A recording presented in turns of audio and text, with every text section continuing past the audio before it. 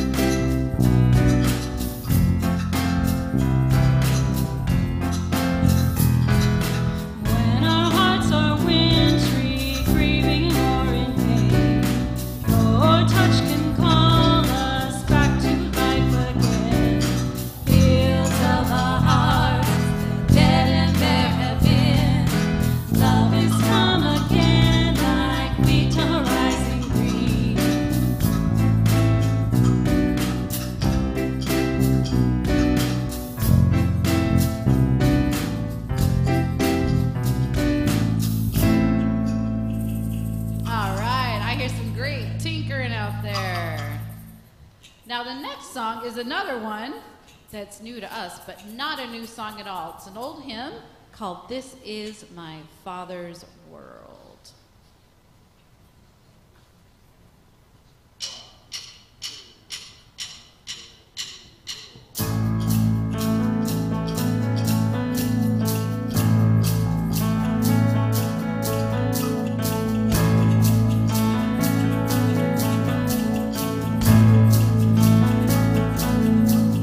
This is my Father's world, and to my listening ears.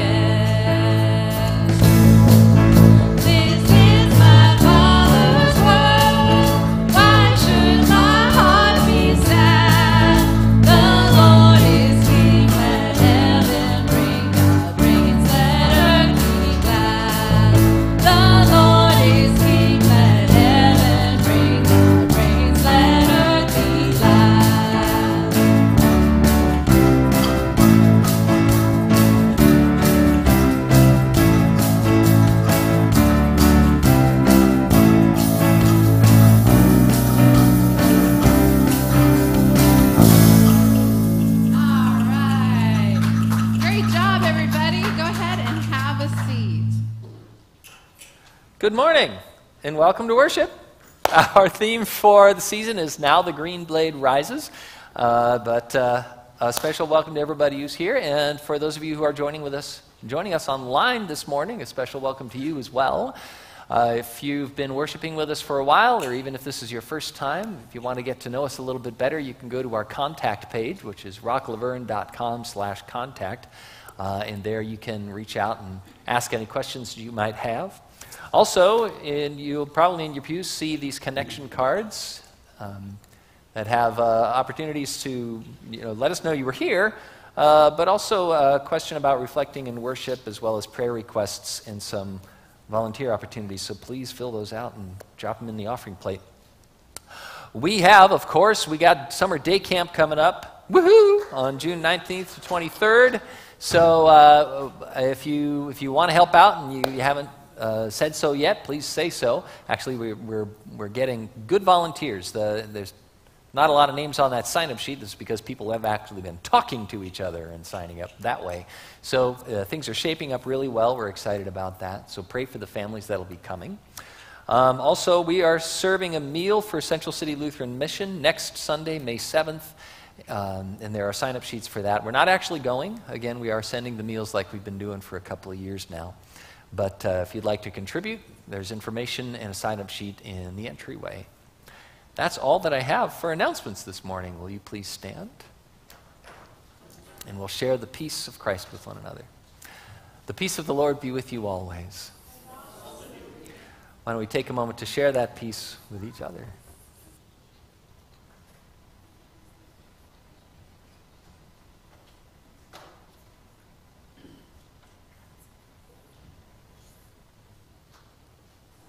Our next song this morning is "Oh Come to the Altar." And when we come to worship, we don't always come right up to the altar. We might come to the rails for Holy Communion. But when we come into this space, we are coming to the altar. We call it a table. But in either way, we come and we join with God and we join in His presence.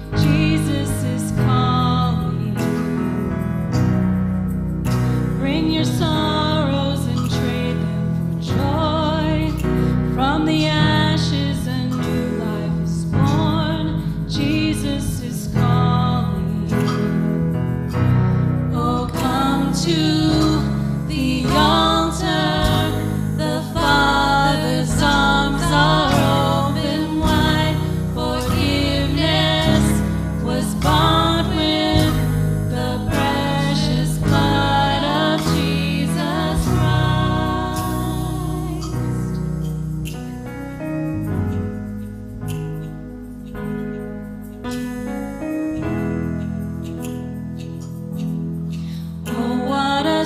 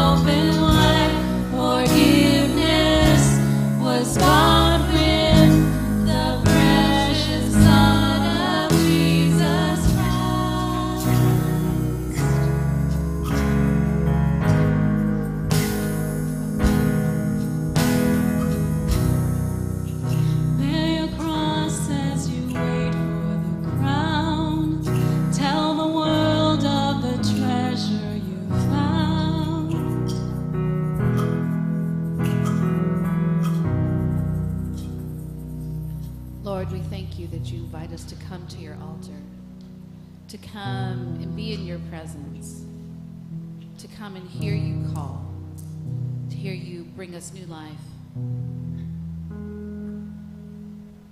and to just hear you love us. And so we pray that this time in worship, we can come and be calm before you, be still before you, and hear your voice. We pray these things through Jesus Christ our Lord. Amen. Go ahead and be seated.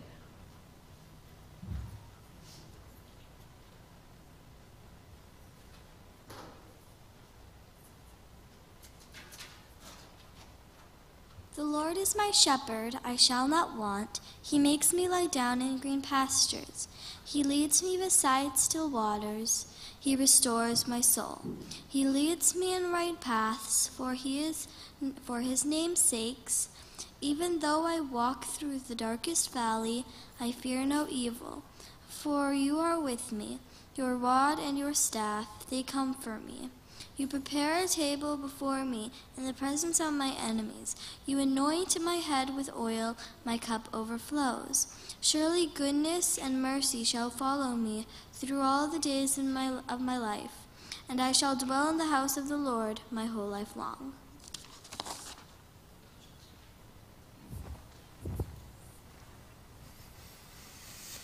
And our next scripture for this morning is from the 10th chapter of the Gospel of John. Very truly, I tell you, anyone who does not enter the sheepfold by the gate, but climbs in by another way, is a thief and a bandit. The one who enters by the gate is the shepherd of the sheep. The gatekeeper opens the gate for him, and the sheep hear his voice. He calls his own sheep by name and leads them out. When he has brought out all his own, he goes ahead of them, and the sheep follow him because they know his voice. They will not follow a stranger, but they will run from him because they do not know the voice of strangers. Jesus used this figure of speech with them, but they did not understand what he was saying to them. So again, Jesus said to them, very truly, I tell you, I am the gate for the sheep. All who came before me are thieves and bandits, but the sheep did not listen to them. I am the gate. Whoever enters by me will be saved and will come in and go out and will find pasture. The thief comes only to steal and kill and destroy. I came that they may have life and have it abundantly. Well, we're continuing our theme for the season of Easter, which is Now the Green Blade Rises. And today is something of like a minor festival or almost a hidden festival. It's called Shepherd Sunday. Well, it's also Family Sunday today, and we have pizza and games planned for afterwards out in the courtyard. But it's Shepherd Sunday. It's kind of like a little hidden festival. Happens on the fourth Sunday of Easter every year. We always have Psalm 23, usually a passage from John 10 where he talks about sheep and shepherd and stuff. So let's kick it off with a little quiz game. And this is for everybody now. The quiz on how much you really know about sheep. Because I know you're all experts, right? Yes? No, you just yell out your answer. That's what I want. All right? So, first question, and now these are multiple choice questions, so let me give you the choices before you yell out your answer. What shape are the pupils of sheep's eyes? Are they A, round, B, almond, like a cat, C, rectangular, or D, in the shape of a sailboat? I got two rectangulars, almond-shaped. D, a sailboat. Well, guess what? It's the shape of a rectangle. Their pupils are rectangular. Isn't that weird? And that means they have like almost 320 degree vision. Oh, no, not the eye. The eyeballs are, well, I think they're spherical. I assume they are, but I assumed their pupils were round. So, but they can almost see behind themselves because of this weird shaped pupil that they have. Okay, question number 2. When did humans start keeping sheep as farm animals? A, 10,000 years ago. B, 32 million years ago. C, 1,200 years ago. Or D, yesterday afternoon. D. B. E, 1975. It's A, 10,000 years ago. I mean, not 32 million, but that's a long time to have sheep as farm animals. Okay, this is only two options here. As sheep relate to each other, they are A, mostly loners, keep to themselves, or B, very social. B, they are very social animals, sheep. Now, this one's true or false. True or false, mother sheep can tell the voice of their own lambs apart from all others. Yeah, you know it's true. I don't even know why I put it in there. Okay, last question. Which country has the most sheep in the world? A, New Zealand, B, China, C, the United Kingdom, or D, New Jersey? A, New Zealand? A? C for the UK? Arizona? It's actually China. And okay, the country with the second most sheep in the world, because, of course, how do you count them? This country with the second most sheep in the world. What? As they jump over the fence. Australia is number 2, with 75 million sheep in the country. Yeah, China, exactly. China, 175 million. So by far the most sheep of any. And who knew? Who knew there were that many sheep in China? What? Are super aliens counting our sheep? That must be the only way it could work. All right. So in our gospel lesson for today, now at this point, we're not really having a children's sermon, but I'd like the children to come forward and take this section of pew here. Come on down, because this is going to get a little more interactive here. And I'm going to move this for now, just for now. All right. Okay. So now, go ahead and sit down. Sit right there. Yeah. Instead of up here like we always do. So Jesus uses a couple of metaphors in the Bible lesson today. And a metaphor is like a play on words. You could call it a word picture. And these are metaphors that he uses to talk about our relationship with him. And two of them are very interesting. One is he talks about the voice of a shepherd, and the second one is a gate. It's kind of weird, right? First is the voice of the shepherd, and the second one is a gate. Now, watch this. Watch this up on the screen.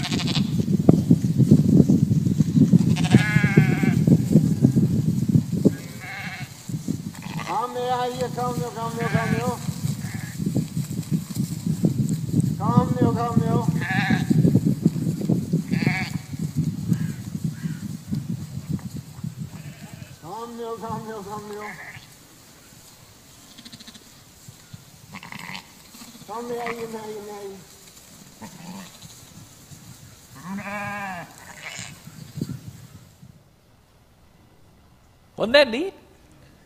At first it just looks like he's yelling out in the middle of nowhere and it's foggy, and then they come running, don't they? They just come running out to him. Yeah, he was yelling, but they recognized his voice. You can actually, this was kind of a fun search that I did finding this video on YouTube. That's on YouTube. And there are other ones on there where they actually do this little experiment where strangers call out to the sheep and the sheep ignore them. But when the actual shepherd starts to call to them, they turn their heads and they start coming in his direction. I don't know what he was saying. And that actually continues on, and you end up talking to him, and he's got this very thick, maybe Scottish or Irish accent that's hard to, or maybe, no, I think he's Danish or maybe Dutch. Anyway, European, Northern European, maybe even Scandinavian. Let's stop. Let's leave it at that. So they come running. So Jesus talks about that, right? He talks about the shepherd or the sheep knowing the voice of the shepherd and how they don't follow the voice of someone else, but they follow their shepherd. And I love how and he keeps going. It looks like all the sheep are there, right? But he keeps calling out because there are still more. Because he always knows that Bill and Tom are always lagging behind. And, he knows all their sheep with their quirks and their uniqueness. And on Easter Sunday, we had something like that. Mary was outside the tomb. She didn't recognize Jesus until he spoke her name. Now, let's do a little experiment.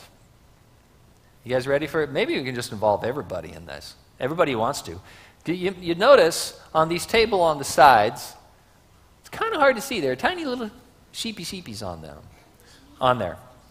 Now, we're not gonna pay attention to those right now because there are other little sheepies that are hidden from like anywhere around this part of the sanctuary. So what I want you to do now, I want you to go and find those sheep, and we'll pretend that I'm the shepherd, okay? So I want you to go find the tiny sheep, and when you find them, bring them up here behind the communion rail where I, the shepherd, am. All right? Ready? If you can just find one and bring it when you're ready. But okay, go ahead. Go on. Find the sheep.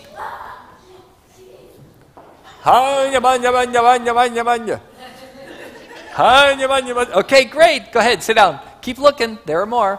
Is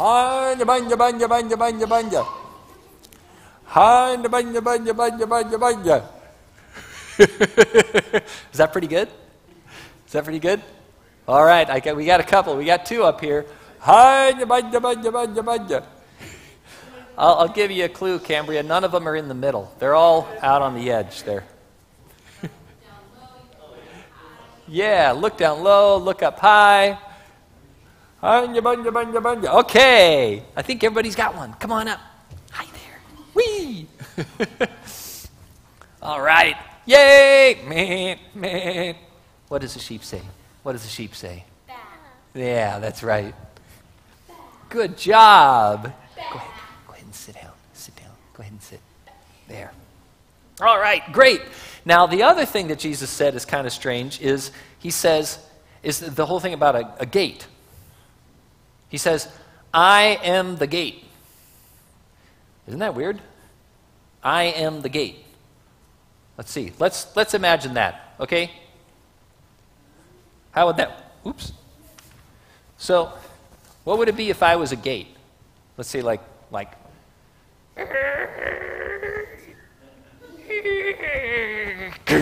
right? Okay, that doesn't make sense, does it? There you go. Now, here's the thing. Oh, where am I? I'm lost. Okay.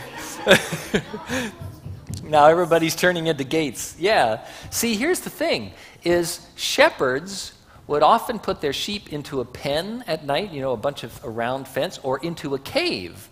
And what they would do is, as the sheep, how I had you come up here behind the communion rail? As the sheep would come in the entrance to the cave, the shepherd would check each one of them as they come in. Yeah, like this, and say, okay, are you healthy? Yeah, you're in good shape. No wounds, no weird bugs in your fleece. And once all the sheep are in, here's the thing. This is where the gate part comes in. Once all the sheep are in, the shepherd would lie down at the entrance to the cave and sleep at the entrance of the cave. Hey, this is kind of comfortable. Would sleep at the entrance of the cave and literally be the gate at the entrance of the cave. And so the sheep don't get out, and if any bad guys or animals try and get in, the shepherd knows about it. Now, Jesus said, I am the gate. Whoever enters by me will come in and will go out and find pasture. 4 eyes and 1 mouth? Wow. Well, you were talking about aliens counting the sheep. Maybe that's an alien sheep. So, look at this. Got another one.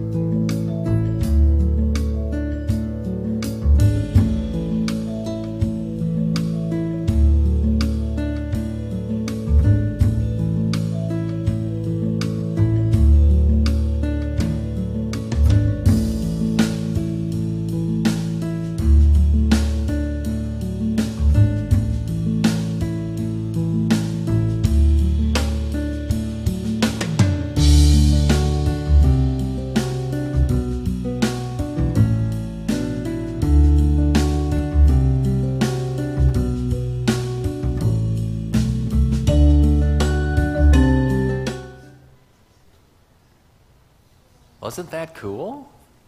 It's kind of mesmerizing, which is a word that means you just kind of look at it and go, wow. And the shepherds are leading the sheep into new pastures where there's new greenery, new grass to enjoy. And Jesus says, I am the gate. Whoever enters by me will be saved and will come in and go out and find pasture. And with that one little statement, Jesus talks about how he provides protection from evil and good green pastures full of good things for us to keep us nourished and strong. Jesus died on Good Friday, but he rose again on Easter, and he beat death by doing that. And so now Jesus helps us. He did that so that you and I can have new life, so that we could be a new creation. And even we have tough times, he leads us through. We might start to think, oh, I like this pasture I'm in, but Jesus wants to lead us to new pastures with even more good green for us, good food for us. Will you pray with me? Let's all pray.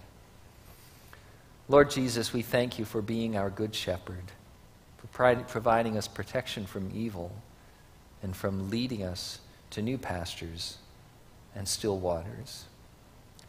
And Lord, help us to remember you are our good shepherd. Amen. Okay, you can go back to where you were sitting before. You can keep that.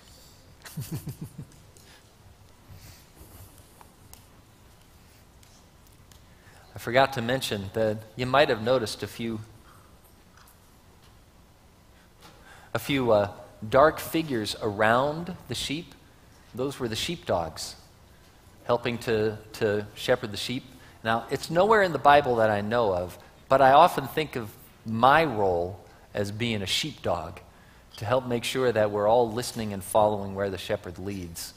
Trouble with that is I'm a sheep too. But anyway. So, Lisa's going to play some soft music, and while she does that, I'd like us just to simply sit in that for a moment and reflect on what it means for us individually to call Jesus our shepherd.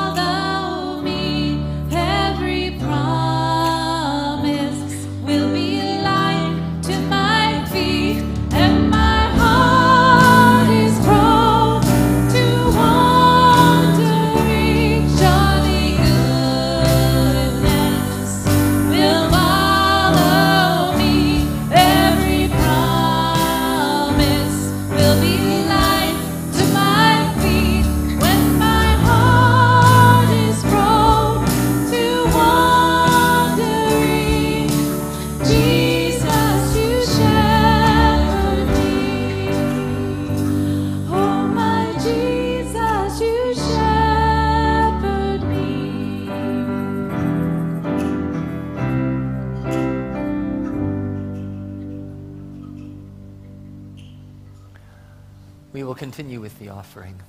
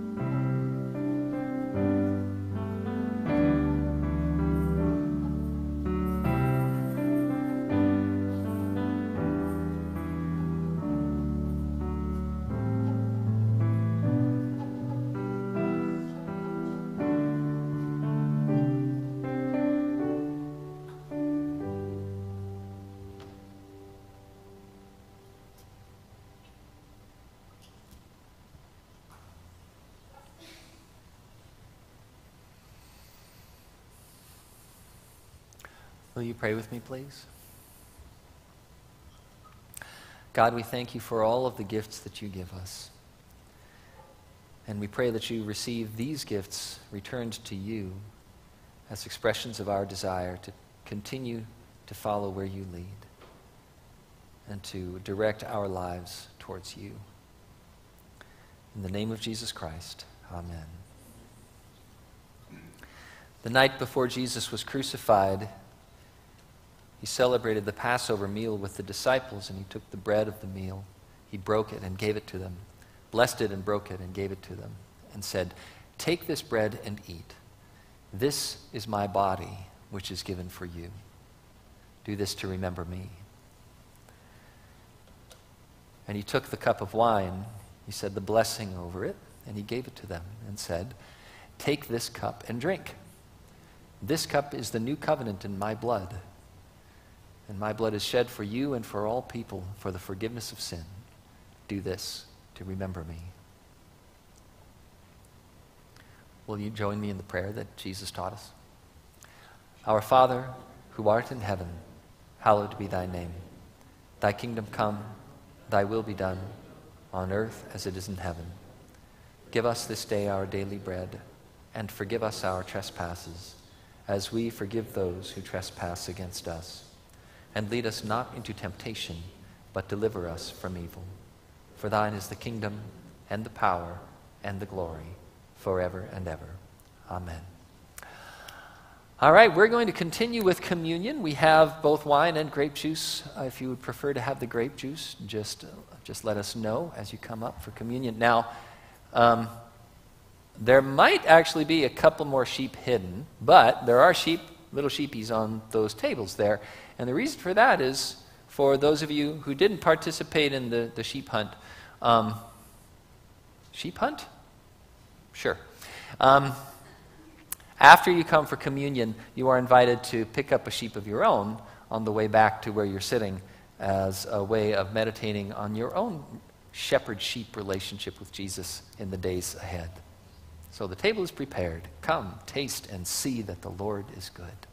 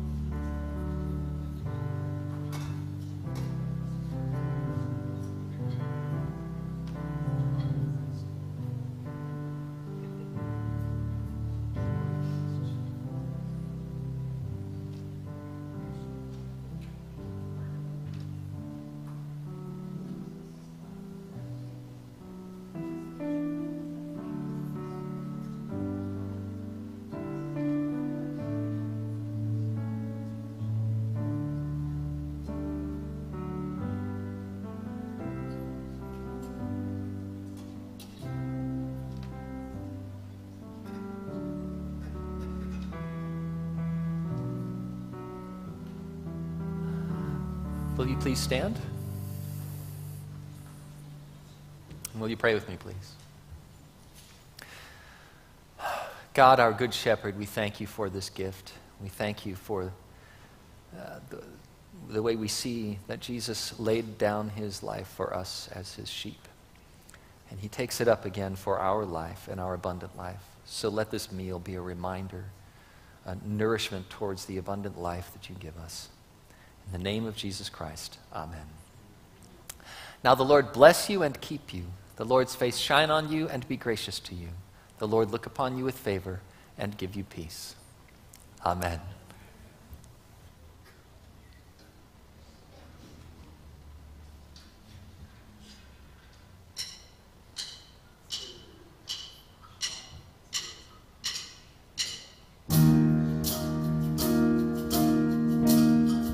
No eye has ever seen, no ear has ever heard the fullness of your love, the kindness undeserved, this mystery of grace I cannot comprehend. That you would call me child, that you would call me friend. You are extraordinary in the way you love, in the way you love me. You find me when I'm weary and you lift me up. In your arms I'm carried. My heart is overwhelmed. Your affection rushing in. You are extraordinary in the way you love, in the way you love me, Lord. I see it in your heart, your passion for the lost, a love that knows no bounds, enduring any cost. I see it in your life, given freely on a cross, that you would pay that price, that I might gain it all. You are extraordinary in the way you love, in the way you love me. You find me when I'm weary and you lift me up. In your arms I'm carried. My heart is overwhelmed. Your affection rushing in. You are extraordinary in the way you love, in the way you love me, Lord. And I know my words will never be enough to thank you, Lord, for your extraordinary love. Yes, I know my words will never be enough. So let my life declare your extraordinary love. You are extraordinary in the way you love, in the way you love me. You find me when I'm weary and you lift me up. In your arms I'm carried. My heart is overwhelmed. Your affection rushing in. You are extraordinary in the way you love, in the way you love me, Lord.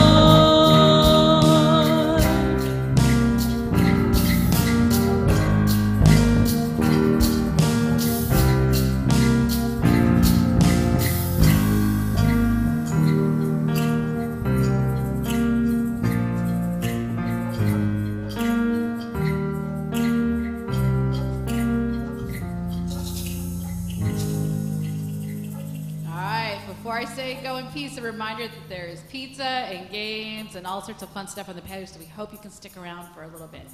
So now go in peace and serve the Lord. Thanks be to God.